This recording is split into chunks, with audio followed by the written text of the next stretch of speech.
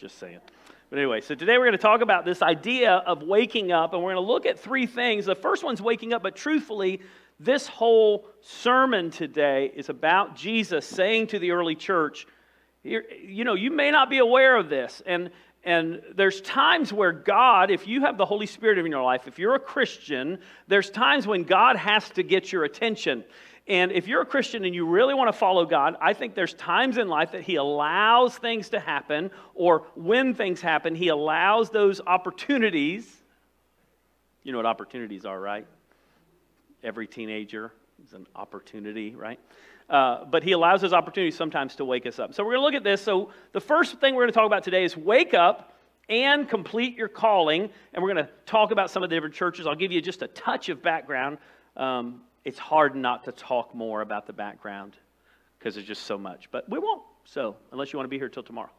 No? Okay. All right. One of the guys is like, we can go now. That'd be fine.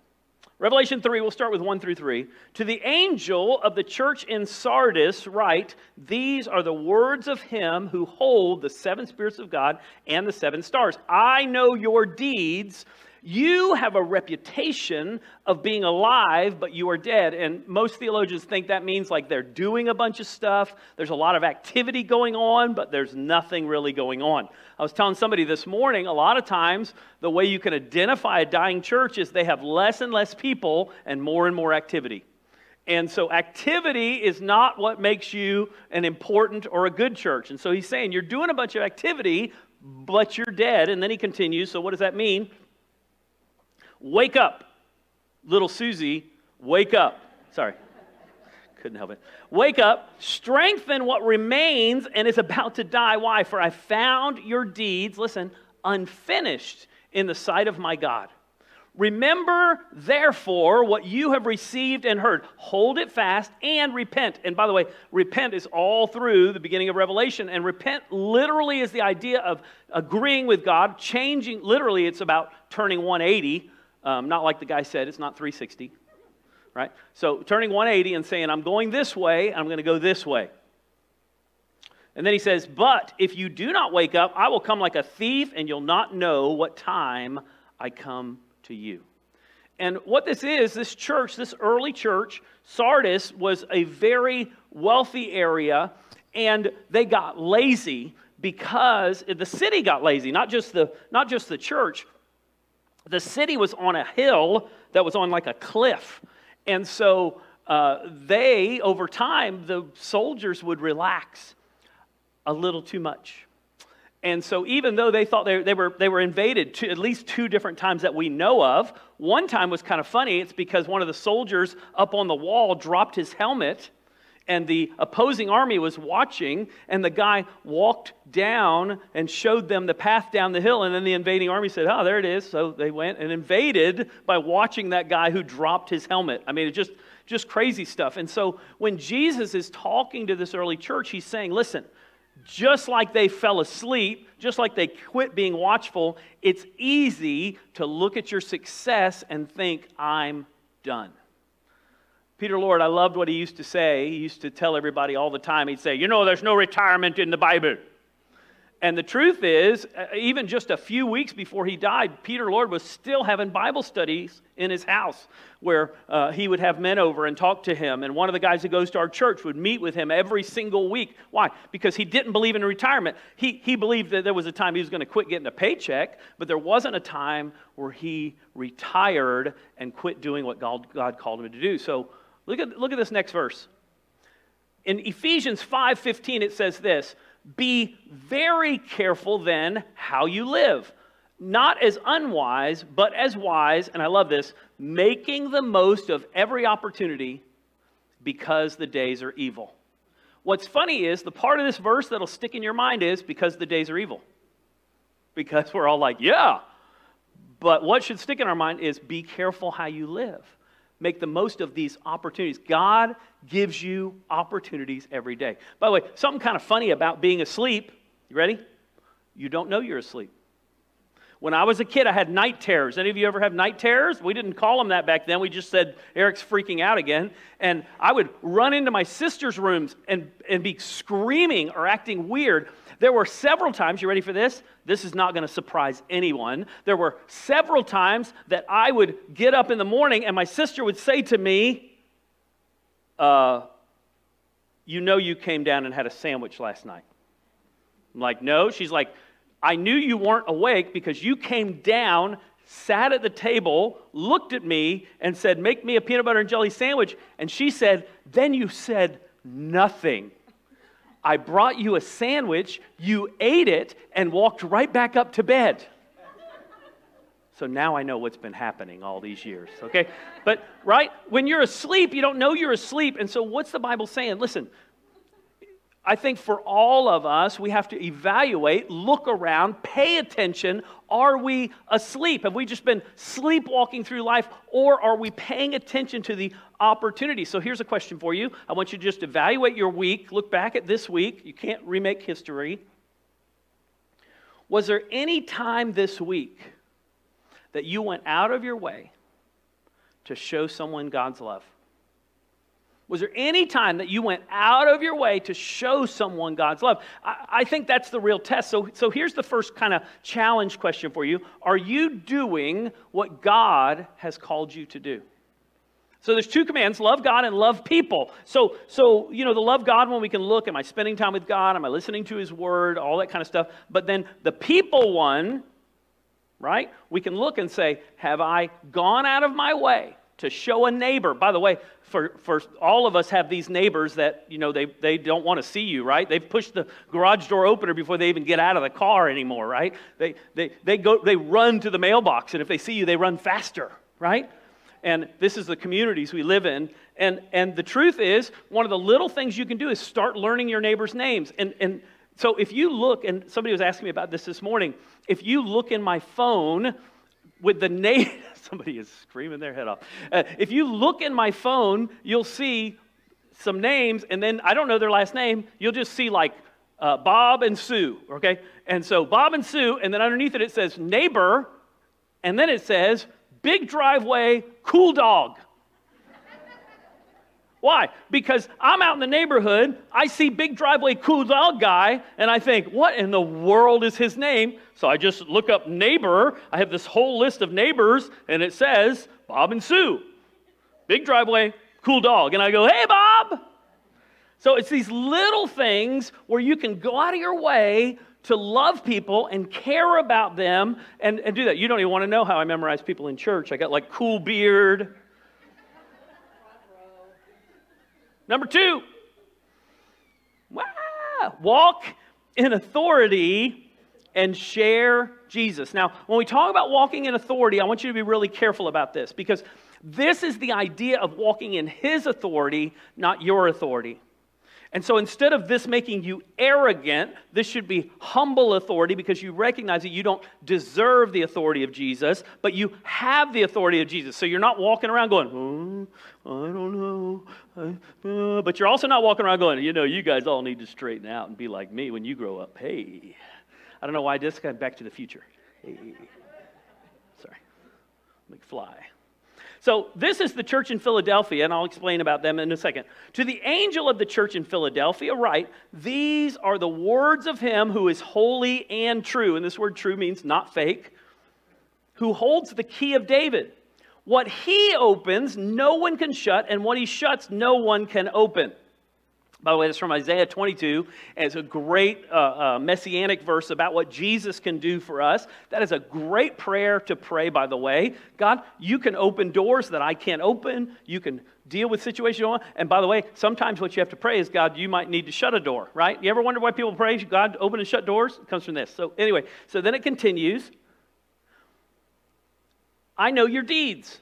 See, I've placed before you an open door that no one can shut. And most people think, because of where Philadelphia was, that this is talking about evangelism, and I'll get there in a second. I know that you have little strength.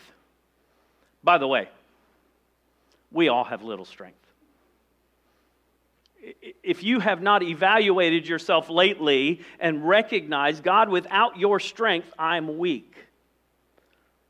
But the Bible says, in our weakness, He makes us strong. And so the truth is, we all need His strength. Why? Because in our own strength, we fail and falter. We do dumb things, say dumb things. You ever wish you were better when you responded to certain people? One of the things you can do is pray. I had a very specific, and it's nobody in this room, just so you know. I had a very specific prayer this week that I said, God, help me to respond better next time I talk to this person. And that used to happen to me as a teacher. I can remember being a teacher and have a certain student that would all of a sudden get kind of under my skin. And if I wasn't careful, I kind of zeroed in on them every day. And so one day I said to my professor, what do I need to do? I'm really struggling with that. She said, go and sit in their chair before school and pray for them. And so you say, God, I need your strength. And it's amazing how I changed. They didn't change. I changed. And then he says, yet you've kept my word and not denied my name. I will make those who are of the synagogue of Satan, who claim to be Jews, though are not, but are liars, I'll make them fall at your feet and acknowledge that I have loved you. And I'll go back to that in a second. Since you've kept my command and endure patiently, I will also keep you from the hour of trial that is going to come on the whole earth to test the inhabitants of the earth. I'm coming soon. A day is 1,000 years. Don't forget, when Jesus says, I'm coming soon, your soon and his soon are very different soons. Soon and very soon. You're like, God, would you get all the problems out of my life today? He's like, sure. And then he says, I'm coming soon. Hold on to what you have so no one will take your crown. And this idea of crown is the idea of that victory crown that you get when you obey God. It's the idea of the winner of a race. They get a crown. So there's a couple of things going on in here I want to just mention real quick. First of all, what's he talking about, these Jews that persecute you? They believe in this church, in the early church, the people who were going to the synagogue were not actual Jews. They were just pretending to be Jews, but they were persecuting this early church in Philadelphia. And so that's why he talks about that. And then later he says, you're not going to have to go through the tribulation. So those who believe that Christians don't go through the tribulation love this verse, and they just quote it. And I remember in the 70s, I know it's hard to believe, I remember the 70s. I was a child. I will say I was a child. But the truth is, in the 70s, the big deal was, are you pre-trib or post-trib? Do you believe you're going to get raptured before the tribulation or after? And people would argue and have a fit about it. So they went to Keith Green, one of the earliest Christian musicians who kind of did his own thing. And they said, Keith, what do you believe? And he said, well, I'm actually a pan-trib. And they said, pan-trib? There's no such thing as pan-trib. He goes, yeah, it'll all pan out. Here's the truth. Regardless of what your belief is in that, if you trust Jesus, it doesn't matter. He's going to walk you through whatever you need to walk through, whether you're pre-trib, post-trib, untrib, whatever other. By the way, I have some friends who have weird beliefs, and that's not a salvation-based belief. You believe in Jesus, you're going to follow Him, and so He's going to walk you through it. I love what Mark Lowry said. He said when he was a kid, they had a new pastor come. And when the new pastor came, he said, you're all going to have to go through the tribulation. And his dad got mad and said, fine, we're going to the church across the street. And at that church, they didn't have to go through the tribulation. And Mark Lowry said, if only they had gone to the church across the street, they wouldn't have to go to the church tribulation, and they'd be better off. So that's a joke. I know it wasn't funny, but there it is. All right, Matthew, it's funnier when he says it. He's a comedian. All right, Matthew 28:18-20. This is what Jesus says about authority. Then Jesus came to them and said, all authority on heaven and earth has been given to me. And then I love what he says next. It's almost like a pitcher pouring out into a cup. And by the way, we're the cup. Therefore, go and make disciples of all nations, baptizing them in the name of the Father, Son, and Holy Spirit, and teaching them to obey everything I've commanded you, and surely I'm with you always to the end of the age. And so he says, what am I doing? I'm giving you the authority, but not only am I giving you the authority, you're not going to have to be alone. I'm going to walk with you. Because your authority isn't about you. You need Jesus. That's why Christians should never be arrogant. We should never be looking at others going, wow, if you could only get your act together. What we should be saying is, but for the grace of God, I would be just like that person, that situation.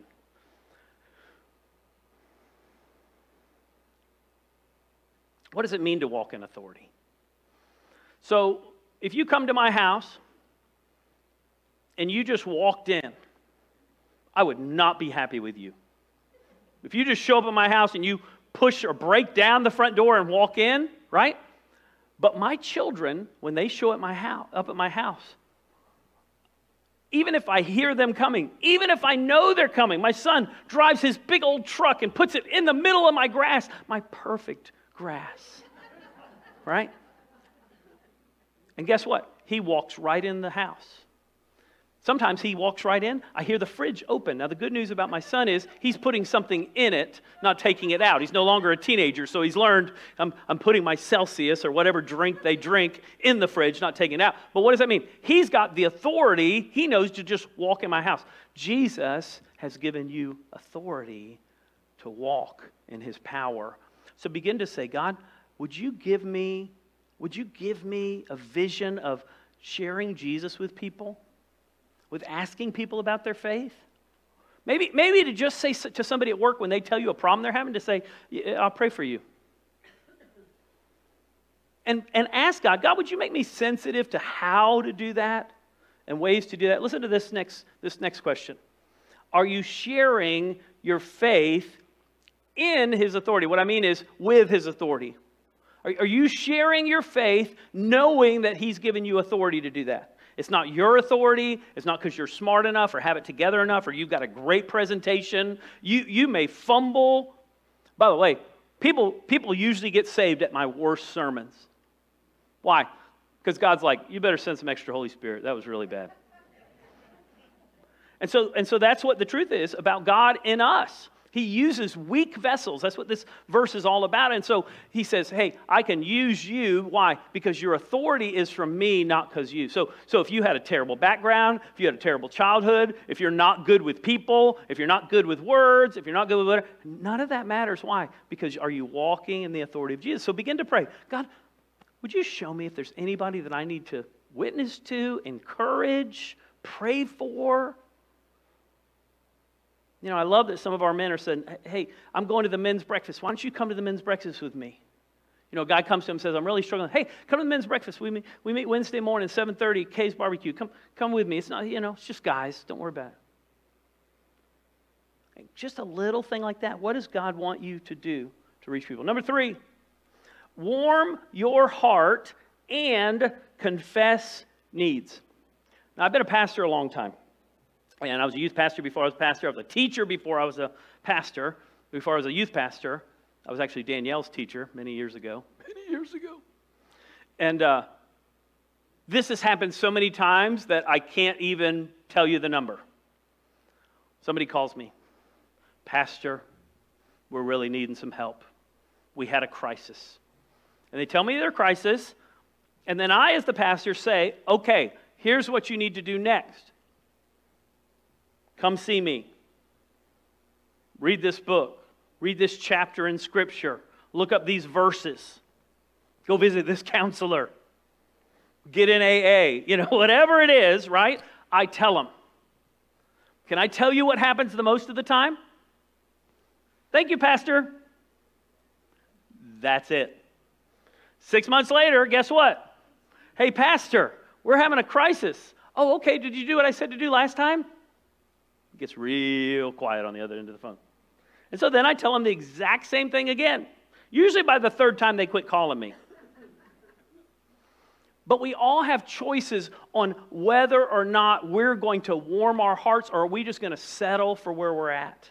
This is a church next that's become complacent. This area was known for an eye salve that helped people. It was known for wealth, so people thought they had enough. But it was also known for lukewarm, terrible drinking water, like Orlando. You ever try to drink at a water fountain in Orlando? This was this town. This was the Orlando water fountain town. How do I know that? Because there was a hot spring up the mountain that would run down, and then it would go through the aqueduct. The Romans had aqueducts, and then they would drink the water, and it was horrible. This place was known to have the worst water. It was not cold water. It was not hot water. It was lukewarm, stank water. It was Orlando's finest, right? Next time you're in Orlando, just for fun, if you're in a park, just pull over in a park and see one of those old water fountains, push the button, and take a sip. I'd like to welcome you to Revelation chapter 3, right here. And so he's looking at Laodicea, and he's saying to them, you've become like your water. By the way, nobody goes to Starbucks and says, could I have a lukewarm coffee? I don't want it hot, I don't want it cold, just something in the middle. No, what do? You either get an iced coffee or a hot coffee. And that's what he's saying to this early church. And by the way, the truth is, in all three of these churches, we can all struggle with these things. These are practical passages to us. Here we go. To the angel of the church of Laodicea write, these are the words of the Amen, the faithful and true witness, the ruler of God's creation. And I love that Jesus tells us who he is, all his different names. I know your deeds, that you're neither cold nor hot. I wish you were one or the other. So because you're lukewarm, neither hot or cold, I'm about to spit you out of my mouth. You say, I'm rich. I've acquired wealth. I don't need a thing. But you don't realize that you're actually wretched, pitiful, poor, blind, and naked. I say that word terribly. I just need to say no clothes. I counsel you to buy from me gold refined in the fire, so you can become rich, and white clothes to wear so you can cover your shameful no clothes, and salve to put on your eyes so you can see. Now, I love this. People love to read this verse about he's going to spit you out of the mouth like Jesus is mad at them. But the very next verse he says, you know what you need to do? You need to come to me with your needs. You need to come to me with your hurts. You need to come to me and recognize that you are not sufficient on your own. You're not sufficient because you have enough money. You're not sufficient because you're healthier than other neighborhoods. You're not sufficient. You think that you've got your act together, but you need me. By the way, it's easy to go through life and forget that we need Jesus. Jesus should not just be extra credit. Jesus should not just be leftovers that you pick up. The reason you should spend time in the morning, and it could be at night, I don't care, but the reason you spend time in prayer and in the Bible is not so that you can leave that there and then go about your day and go, I left Jesus on the shelf, and now I go. The purpose of it is why? So that you can hear God during the day, so that you can act out what you've learned. So God can work on your life so that as you're going through your day, the Holy Spirit reminds you of what you read that morning. You got a terrible memory? Then maybe your prayer needs to be, God, would you remind me what I read this morning? By the way, if you're like me and you have your devotion on your phone, the good news is the Holy Spirit might say to you, you got it in your pocket. Just look it up. I can't tell you the number of times I've read Scripture, walked away, and literally said, what did I just read? And went, I don't know. Now, it's not just the Bible. That also happens when my wife tells me to do something. So it's not, But listen to what he says next. This is amazing to me. Those who I love, what? I rebuke and discipline. That sounds really harsh. Listen to what's next.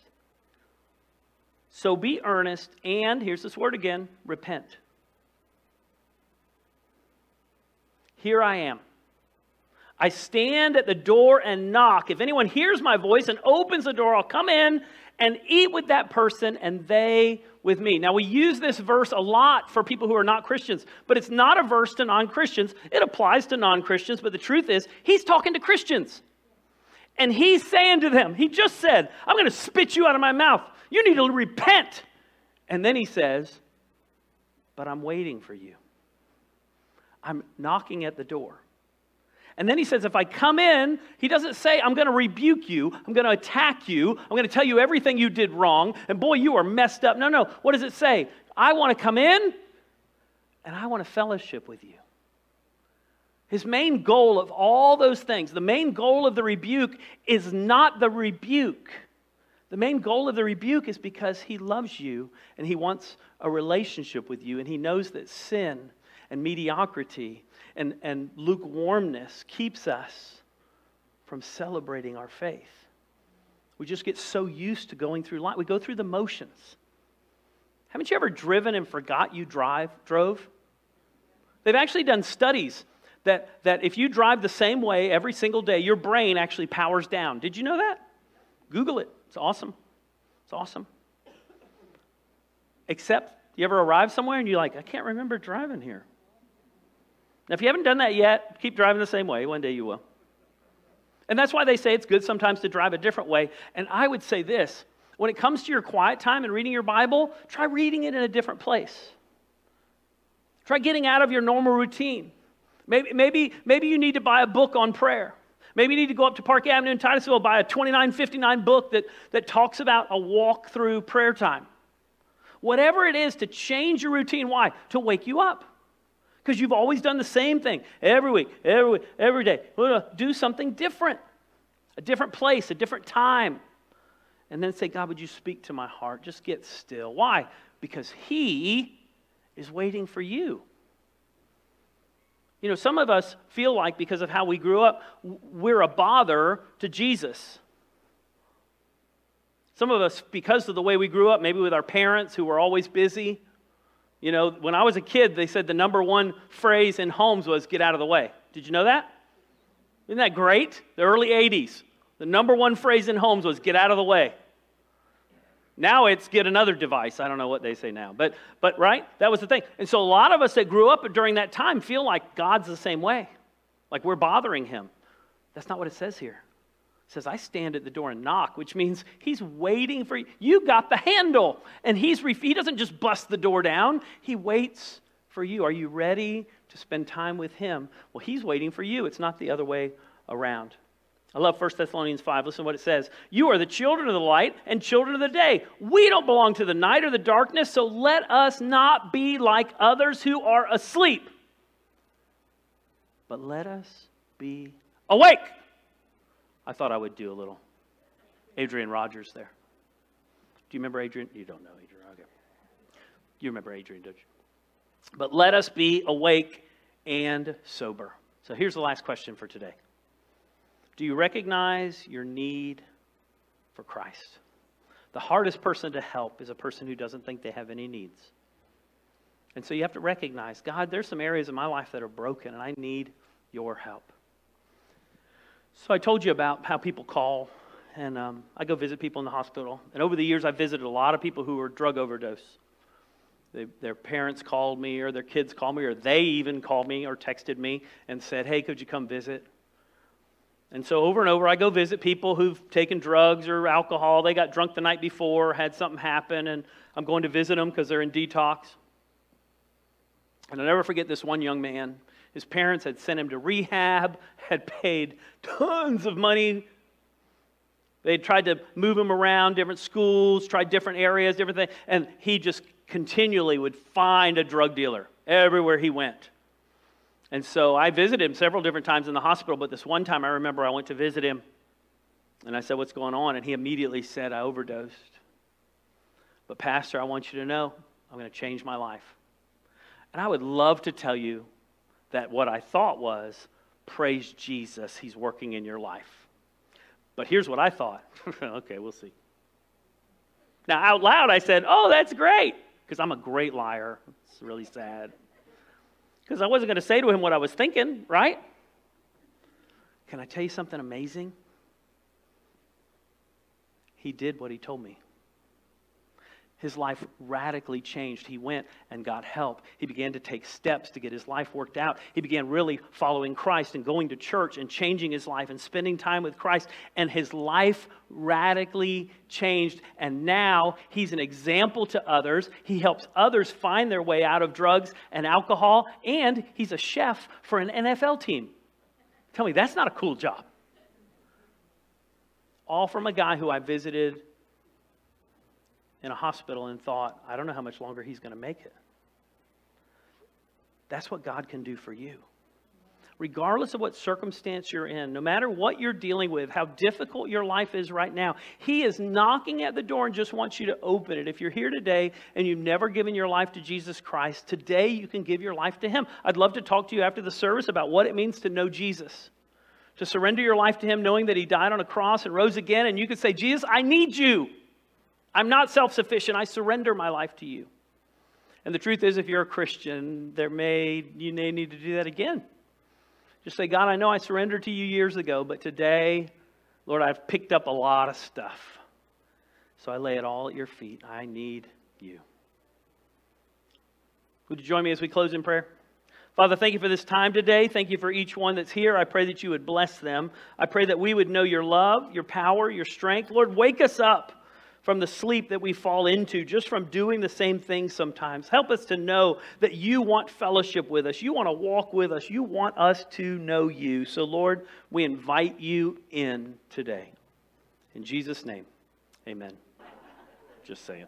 But anyway, so today we're going to talk about this idea of waking up, and we're going to look at three things. The first one's waking up, but truthfully, this whole sermon today is about Jesus saying to the early church, you know, you may not be aware of this, and there's times where God, if you have the Holy Spirit in your life, if you're a Christian, there's times when God has to get your attention. And if you're a Christian and you really want to follow God, I think there's times in life that He allows things to happen, or when things happen, He allows those opportunities. You know what opportunities are, right? Every teenager is an opportunity, right?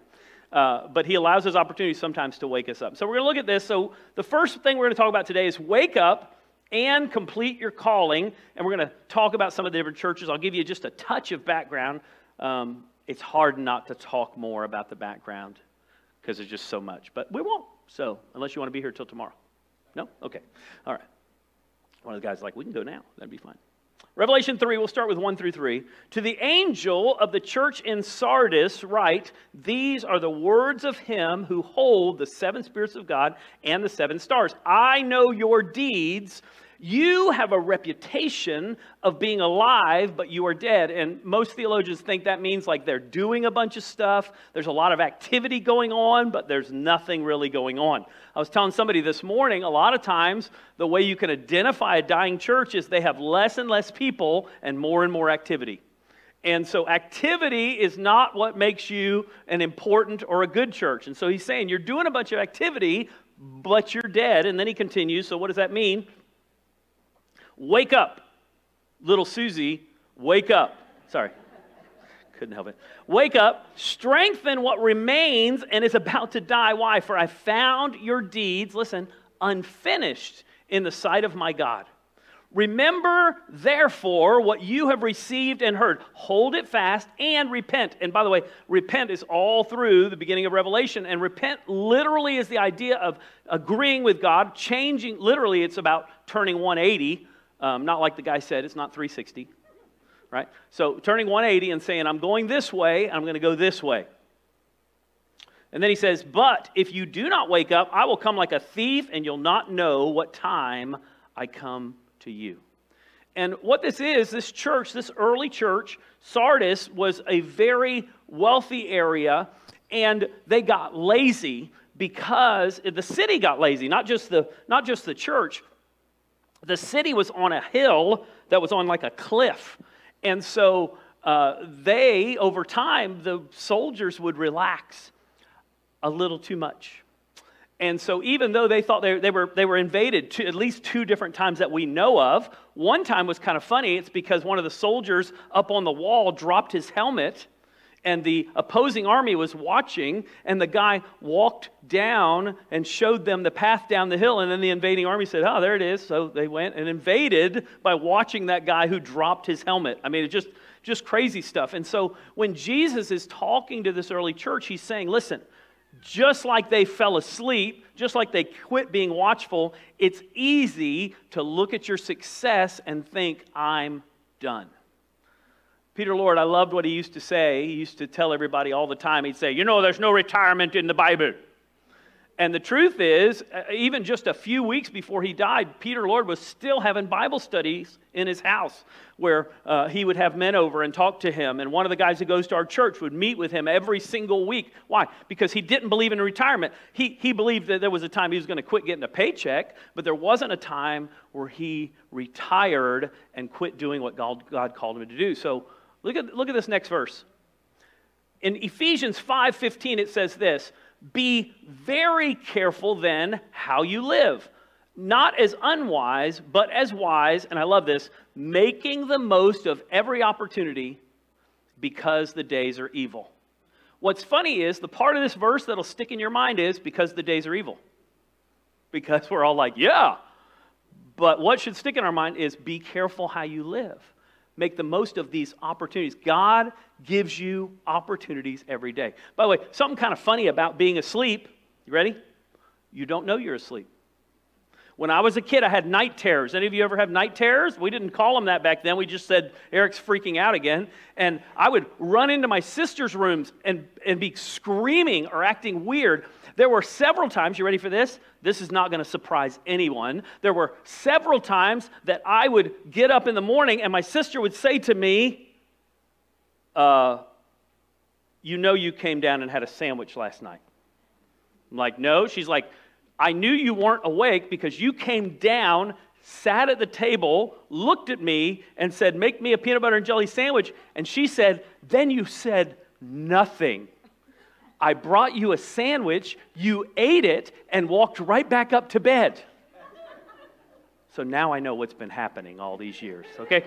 But, right, when you're asleep, you don't know you're asleep. And so what's the Bible saying? Listen, I think for all of us, we have to evaluate, look around, pay attention. Are we asleep? Have we just been sleepwalking through life, or are we paying attention to the opportunity? So here's a question for you. I want you to just evaluate your week. Look back at this week. You can't remake history.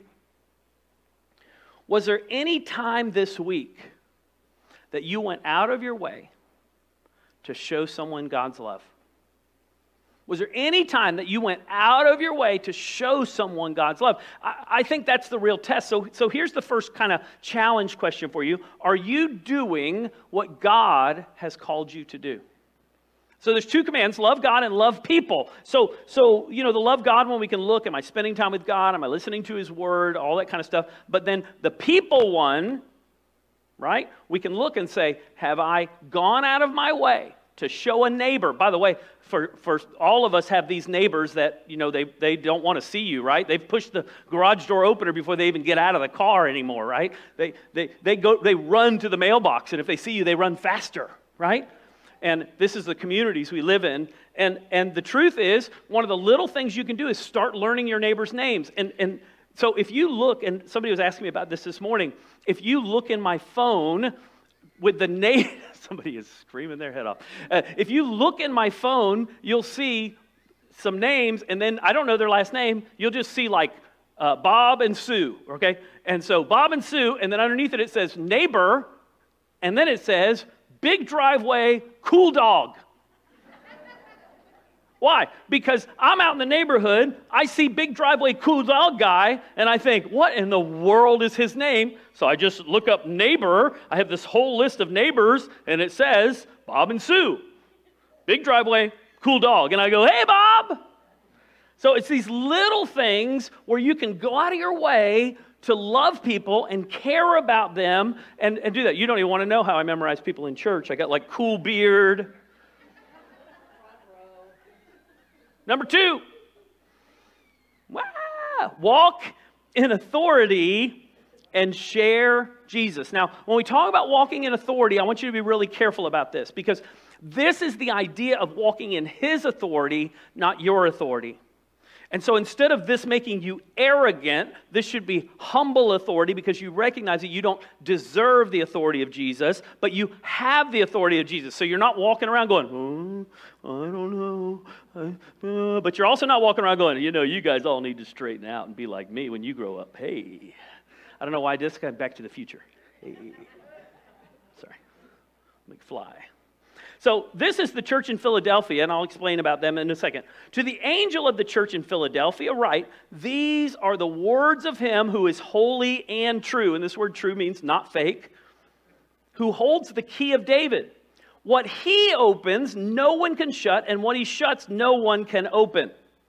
By the way, that's from Isaiah 22, and it's a great messianic verse about what Jesus can do for us. That is a great prayer to pray, by the way. God, you can open doors that I can't open. You can deal with situations you want. And by the way, sometimes what you have to pray is, God, you might need to shut a door, right? You ever wonder why people pray, God, open and shut doors? It comes from this. So anyway, so then it continues.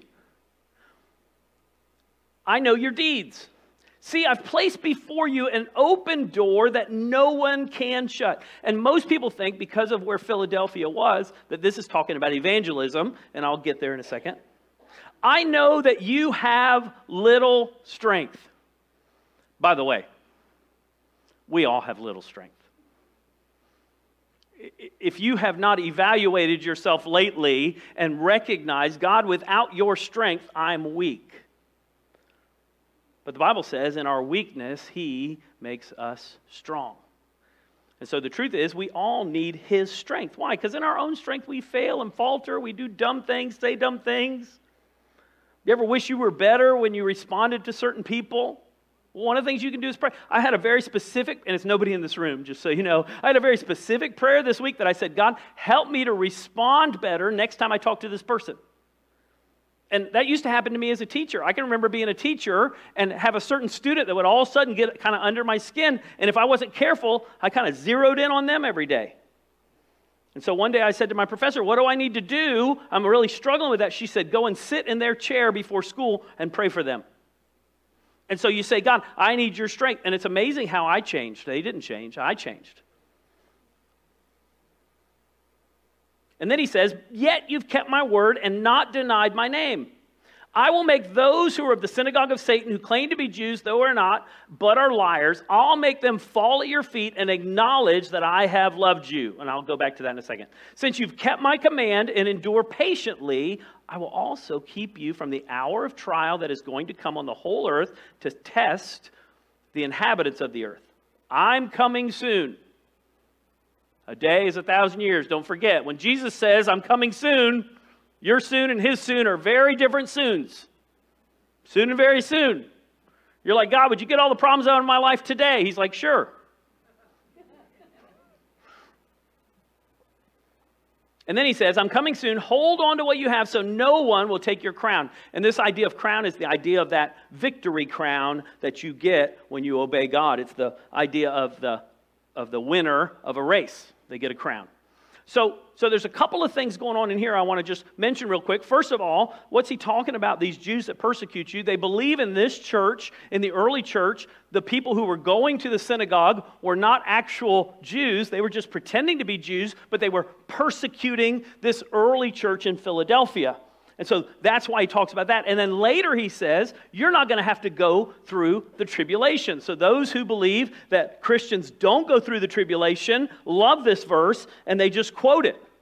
And I remember in the 70s, I know it's hard to believe, I remember the 70s. I was a child. I will say I was a child. But the truth is, in the 70s, the big deal was, are you pre-trib or post-trib? Do you believe you're going to get raptured before the tribulation or after? And people would argue and have a fit about it. So they went to Keith Green, one of the earliest Christian musicians who kind of did his own thing. And they said, Keith, what do you believe? And he said, well, I'm actually a pan-trib.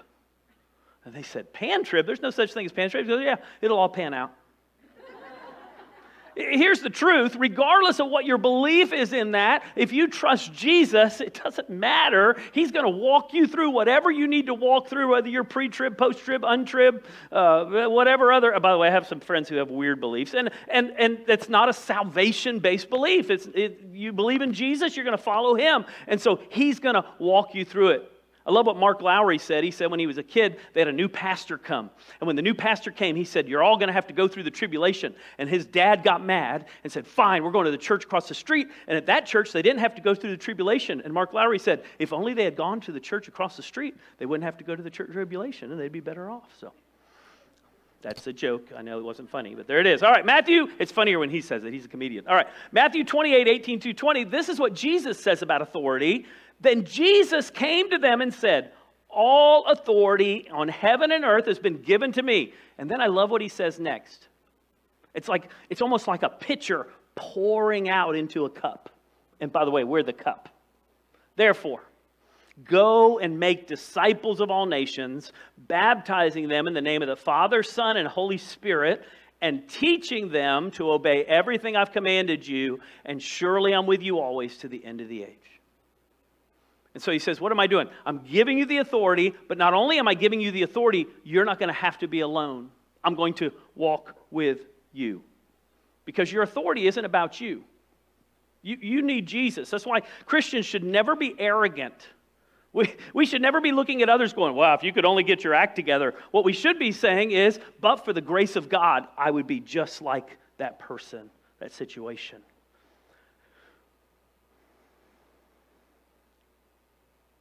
What does it mean to walk in authority? So, if you come to my house and you just walked in, I would not be happy with you. If you just show up at my house and you push or break down the front door and walk in, right? But my children, when they show up at my house, even if I hear them coming, even if I know they're coming, my son drives his big old truck and puts it in the middle of my grass, my perfect grass, right? And guess what? He walks right in the house. Sometimes he walks right in. I hear the fridge open. Now, the good news about my son is he's putting something in it, not taking it out. He's no longer a teenager, so he's learned I'm putting my Celsius or whatever drink they drink in the fridge, not taking it out. But what does that mean? He's got the authority. He knows to just walk in my house. Jesus has given you authority to walk in his power.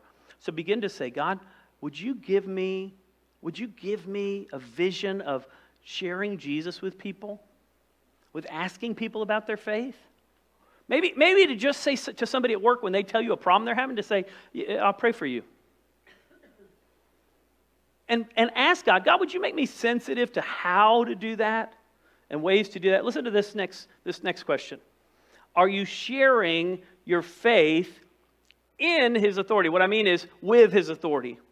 Are you sharing your faith knowing that he's given you authority to do that? It's not your authority. It's not because you're smart enough or have it together enough or you've got a great presentation. You may fumble. By the way, people usually get saved at my worst sermons. Why? Because God's like, you better send some extra Holy Spirit. That was really bad. And so that's what the truth is about God in us. He uses weak vessels. That's what this verse is all about. And so he says, hey, I can use you. Why? Because your authority is from me, not because you. So if you had a terrible background, if you had a terrible childhood, if you're not good with people, if you're not good with words, if you're not good with whatever, none of that matters. Why? Because are you walking in the authority of Jesus? So begin to pray. God, would you show me if there's anybody that I need to witness to, encourage, pray for? You know, I love that some of our men are saying, hey, I'm going to the men's breakfast. Why don't you come to the men's breakfast with me? You know, a guy comes to him and says, I'm really struggling. Hey, come to the men's breakfast. We meet Wednesday morning, 7:30, Kay's Barbecue. Come with me. It's not, it's just guys. Don't worry about it. Just a little thing like that. What does God want you to do to reach people? Number 3, warm your heart and confess needs. Now, I've been a pastor a long time. And I was a youth pastor before I was a pastor. I was a teacher before I was a pastor. Before I was a youth pastor, I was actually Danielle's teacher many years ago. And this has happened so many times that I can't even tell you the number. Somebody calls me, Pastor, we're really needing some help. We had a crisis. And they tell me their crisis, and then I, as the pastor, say, okay, here's what you need to do next. Come see me. Read this book. Read this chapter in Scripture. Look up these verses. Go visit this counselor. Get in AA. Whatever it is, right? I tell them. Can I tell you what happens the most of the time? Thank you, Pastor. That's it. 6 months later, guess what? Hey, Pastor, we're having a crisis. Oh, okay. Did you do what I said to do last time? It gets real quiet on the other end of the phone. And so then I tell them the exact same thing again. Usually by the 3rd time they quit calling me. But we all have choices on whether or not we're going to warm our hearts, or are we just going to settle for where we're at. This is a church next that's become complacent. This area was known for an eye salve that helped people. It was known for wealth, so people thought they had enough. But it was also known for lukewarm, terrible drinking water, like Orlando. You ever try to drink at a water fountain in Orlando? This was this town. This was the Orlando water fountain town. How do I know that? Because there was a hot spring up the mountain that would run down, and then it would go through the aqueduct. The Romans had aqueducts, and then they would drink the water, and it was horrible. This place was known to have the worst water. It was not cold water. It was not hot water. It was lukewarm, stank water. It was Orlando's finest. right? Next time you're in Orlando, just for fun, if you're in a park, just pull over in a park and see one of those old water fountains, push the button, and take a sip. I'd like to welcome you to Revelation chapter 3, right here. And so he's looking at this at Laodicea, and he's saying to them, you've become like your water. By the way, nobody goes to Starbucks and says, could I have a lukewarm coffee? I don't want it hot, I don't want it cold, just something in the middle. No, what do? You either get an iced coffee or a hot coffee. And that's what he's saying to this early church. And by the way, the truth is, in all three of these churches, we can all struggle with these things. These are practical passages to us. Here we go. To the angel of the church of Laodicea write, these are the words of the Amen, the faithful and true witness, the ruler of God's creation. And I love that Jesus tells us who he is, all his different names. I know your deeds, that you're neither cold nor hot. I wish you were one or the other. So because you're lukewarm, neither hot or cold, I'm about to spit you out of my mouth. You say, I'm rich. I've acquired wealth. I don't need a thing. But you don't realize that you're actually wretched, pitiful, poor, blind, and naked. I say that word terribly. I just need to say no clothes. I counsel you to buy from me gold refined in the fire, so you can become rich, and white clothes to wear so you can cover your shameful no clothes, and salve to put on your eyes so you can see. Now, I love this. People love to read this verse about he's going to spit you out of the mouth like Jesus is mad at them. But the very next verse he says, you know what you need to do? You need to come to me with your needs. You need to come to me with your hurts. You need to come to me and recognize that you are not sufficient on your own. You're not sufficient because you have enough money. You're not sufficient because you're healthier than other neighborhoods. You're not sufficient. You think that you've got your act together, but you need me. By the way, it's easy to go through life and forget that we need Jesus. Jesus should not just be extra credit. Jesus should not just be leftovers that you pick up. The reason you should spend time in the morning, and it could be at night, I don't care, but the reason you spend time in prayer and in the Bible is not so that you can leave that there and then go about your day and go, I left Jesus on the shelf and now I go. The purpose of it is why? So that you can hear God during the day, so that you can act out what you've learned. So God can work on your life so that as you're going through your day, the Holy Spirit reminds you of what you read that morning. You got a terrible memory? Then maybe your prayer needs to be, God, would you remind me what I read this morning? By the way, if you're like me and you have your devotion on your phone, the good news is the Holy Spirit might say to you, you got it in your pocket. Just look it up. I can't tell you the number of times I've read Scripture, walked away, and literally said, what did I just read? And went, I don't know. Now, it's not just the Bible. That also happens when my wife tells me to do something. So it's not, But listen to what he says next. This is amazing to me. Those who I love, what? I rebuke and discipline. That sounds really harsh. Listen to what's next. So be earnest and, here's this word again, repent. Here I am. I stand at the door and knock. If anyone hears my voice and opens the door, I'll come in and eat with that person and they with me. Now, we use this verse a lot for people who are not Christians, but it's not a verse to non-Christians. It applies to non-Christians, but the truth is, he's talking to Christians. And he's saying to them, he just said, I'm going to spit you out of my mouth. You need to repent. And then he says, but I'm waiting for you. I'm knocking at the door.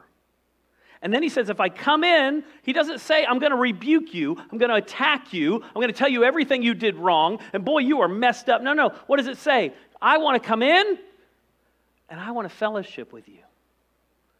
His main goal of all those things, the main goal of the rebuke is not the rebuke. The main goal of the rebuke is because he loves you, and he wants a relationship with you, and he knows that sin and mediocrity and lukewarmness keeps us from celebrating our faith. We just get so used to going through life. We go through the motions. Haven't you ever driven and forgot you drove? They've actually done studies that if you drive the same way every single day, your brain actually powers down. Did you know that? Google it. It's awesome. It's awesome. Except, you ever arrive somewhere and you're like, I can't remember driving here. Now, if you haven't done that yet, keep driving the same way. One day you will. And that's why they say it's good sometimes to drive a different way. And I would say this, when it comes to your quiet time and reading your Bible, try reading it in a different place. Try getting out of your normal routine. Maybe you need to buy a book on prayer. Maybe you need to go up to Park Avenue in Titusville, buy a $29.59 book that talks about a walk through prayer time. Whatever it is to change your routine. Why? To wake you up. Because you've always done the same thing every week, every day. Do something different. A different place, a different time.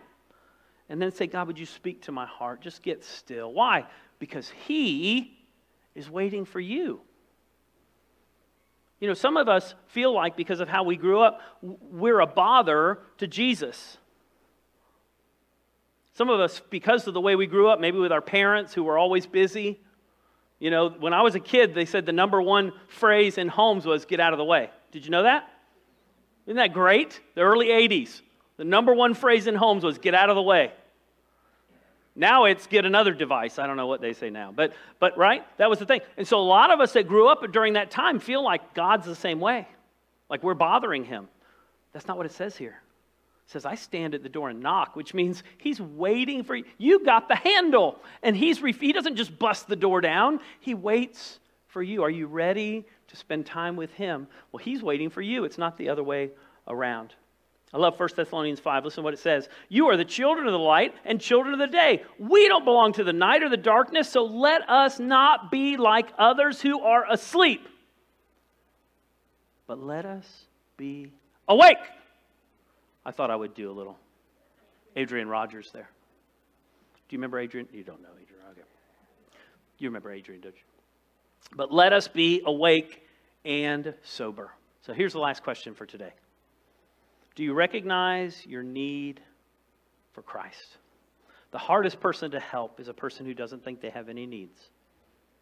And so you have to recognize, God, there's some areas in my life that are broken and I need your help. So I told you about how people call, and I go visit people in the hospital. And over the years, I've visited a lot of people who were drug overdose. Their parents called me, or their kids called me, or they even called me or texted me and said, hey, could you come visit? And so over and over, I go visit people who've taken drugs or alcohol. They got drunk the night before, had something happen, and I'm going to visit them because they're in detox. And I'll never forget this one young man. His parents had sent him to rehab, had paid tons of money. They tried to move him around different schools, tried different areas, different things, and he just continually would find a drug dealer everywhere he went. And so I visited him several different times in the hospital, but this one time I remember I went to visit him, and I said, what's going on? And he immediately said, I overdosed. But Pastor, I want you to know, I'm going to change my life. And I would love to tell you that what I thought was, praise Jesus, He's working in your life. But here's what I thought. Okay, we'll see. Now, out loud, I said, oh, that's great, because I'm a great liar. It's really sad. Because I wasn't going to say to him what I was thinking, right? Can I tell you something amazing? He did what he told me. His life radically changed. He went and got help. He began to take steps to get his life worked out. He began really following Christ and going to church and changing his life and spending time with Christ. And his life radically changed. And now he's an example to others. He helps others find their way out of drugs and alcohol. And he's a chef for an NFL team. Tell me, that's not a cool job. All from a guy who I visited in a hospital and thought, I don't know how much longer he's going to make it. That's what God can do for you. Regardless of what circumstance you're in, no matter what you're dealing with, how difficult your life is right now, He is knocking at the door and just wants you to open it. If you're here today and you've never given your life to Jesus Christ, today you can give your life to Him. I'd love to talk to you after the service about what it means to know Jesus. To surrender your life to Him, knowing that He died on a cross and rose again, and you could say, Jesus, I need you. I'm not self-sufficient. I surrender my life to you. And the truth is, if you're a Christian, you may need to do that again. Just say, God, I know I surrendered to you years ago, but today, Lord, I've picked up a lot of stuff. So I lay it all at your feet. I need you. Would you join me as we close in prayer? Father, thank you for this time today. Thank you for each one that's here. I pray that you would bless them. I pray that we would know your love, your power, your strength. Lord, wake us up from the sleep that we fall into just from doing the same thing sometimes. Help us to know that you want fellowship with us. You want to walk with us. You want us to know you. So, Lord, we invite you in today. In Jesus' name, amen.